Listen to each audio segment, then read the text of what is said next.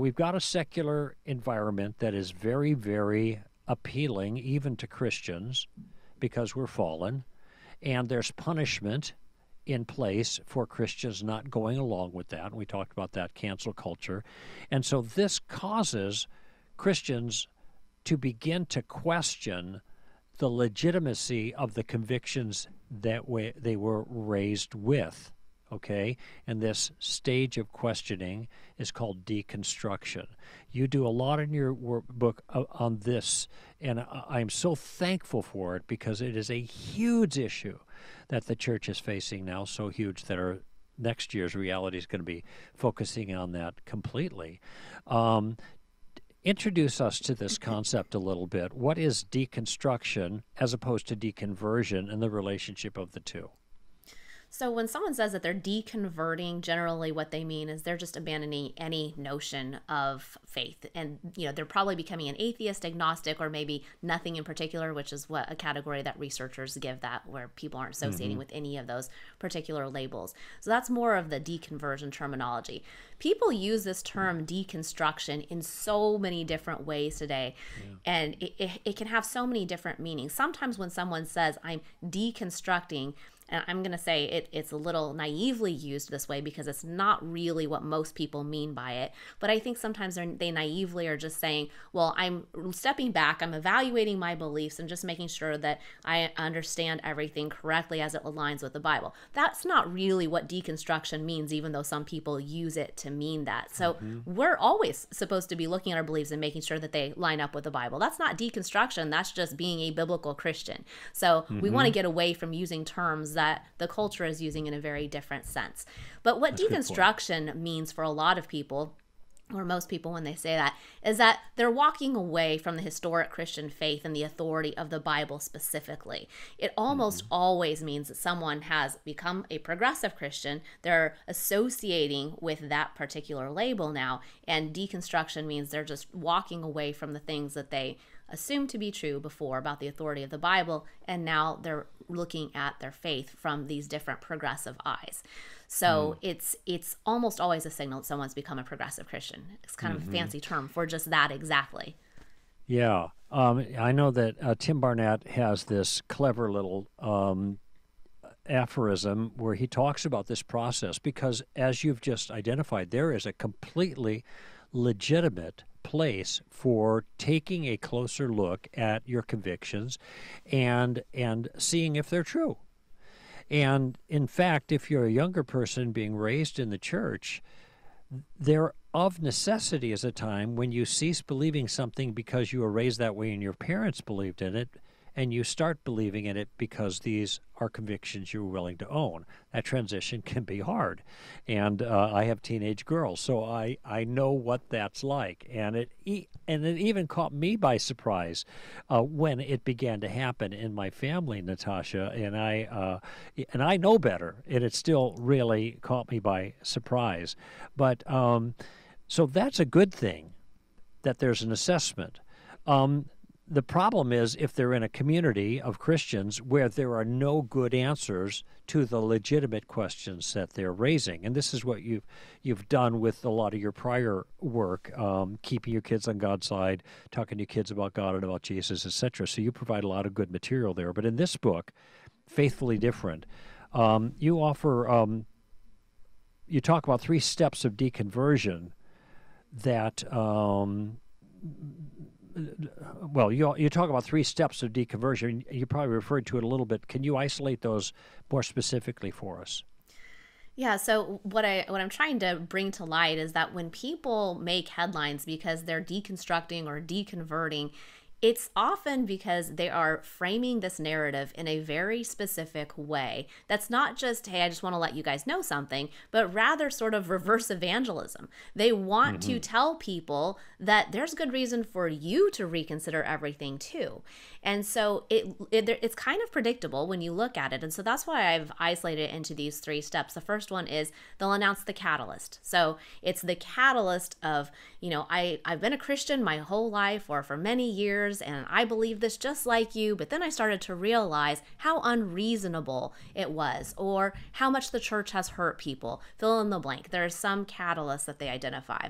And then the second thing that they talk about is what I call the avalanche of questions.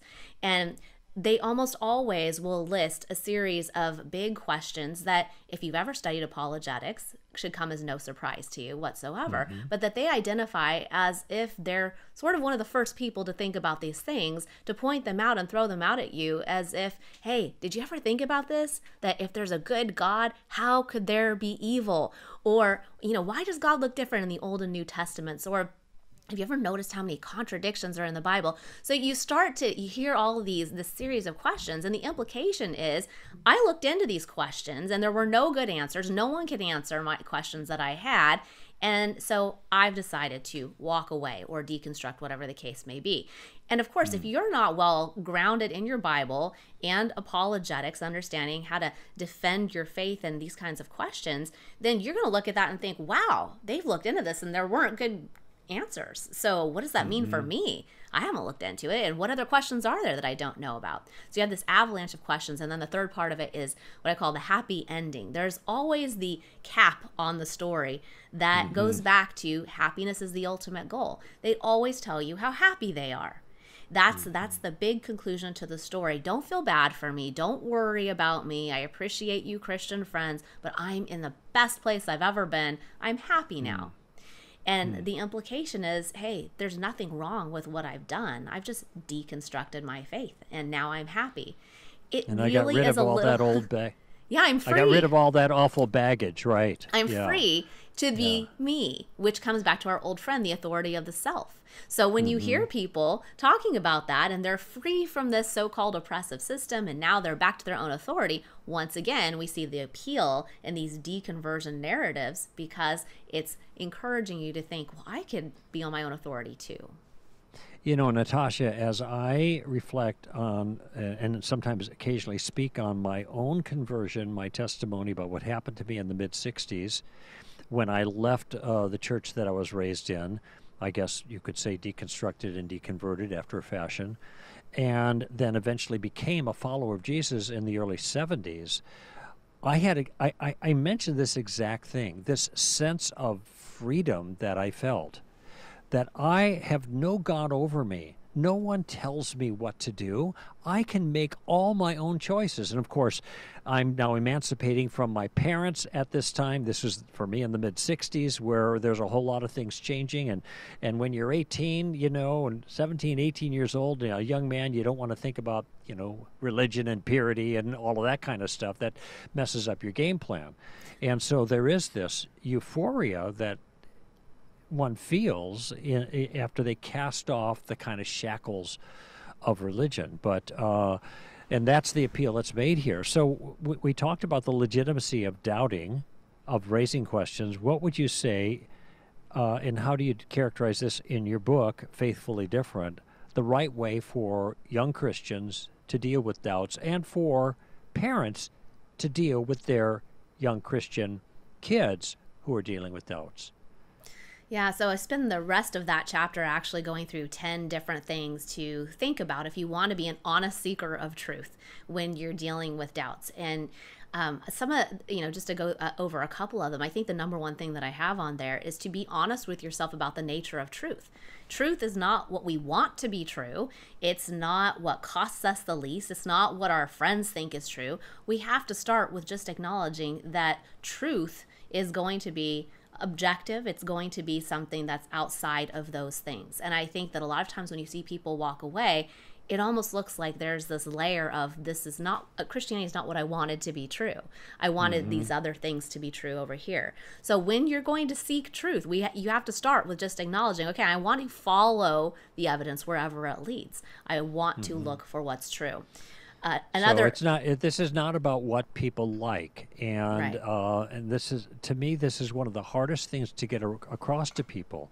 I didn't like that about Christianity. I like Buddhism. I like those ideas. Well, I liked Eastern religion back then because it was low on personal responsibility and high on personal freedom. What's not to like?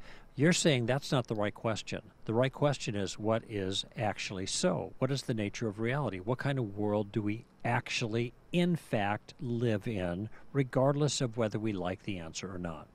Exactly. That's the foundation. That's got to be the first thing before you actually go on a genuine pursuit of truth, is to ask that question.